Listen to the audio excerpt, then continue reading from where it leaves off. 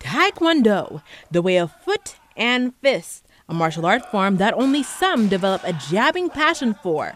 That includes one Portland Haitian man. Taekwondo is what I like. I enjoy doing Taekwondo. Meet Fuenal Oste.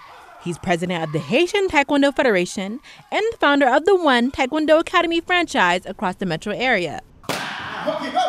Now, he's kickstarting opportunities by leading a group of athletes representing Haiti to compete in an Olympic qualifying Taekwondo tournament. They have a lot of potential. There is a lot of potential.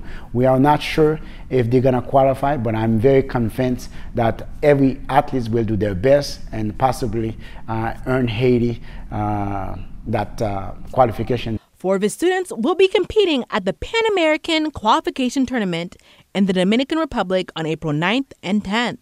For his students, they have been training and fighting for a chance like this for years. It's really exciting, you know. Also a lot of nerves, of course, but I'm more excited than nervous. The last time Haiti qualified was in 2020 for the Tokyo Olympics. A technicality knocked them out of the competition. 2020 was the moment where Haiti athletes qualified at the Olympic Games by Alia shipment. That was the first time a Haitian Taekwondo athlete qualified on the ring to earn that spot to go to the Olympic Games. But now they're in the ready position to try again for a spot in the Games and give people a different perspective of Haiti. Haiti needs a lot of representation, and especially with what's going on right now, I just want to somehow give back in a positive light. That's amid the current crisis where recent gang violence has set off due to changes in government.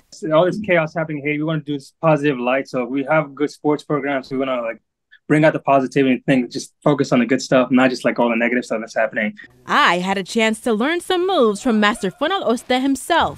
Beautiful. And up.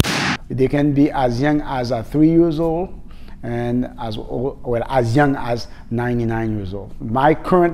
Right now, my current athlete, he's 74 years old. And while not everyone can be an Olympic athlete, these 4 hope for a chance for Haiti to compete and shine on the world's biggest stage this summer in Paris. Hopefully we can make it to the Olympics, qualify, and just win. So we want to put Haiti back on the map. In West Lynn, Sabina Pierre, KGW News.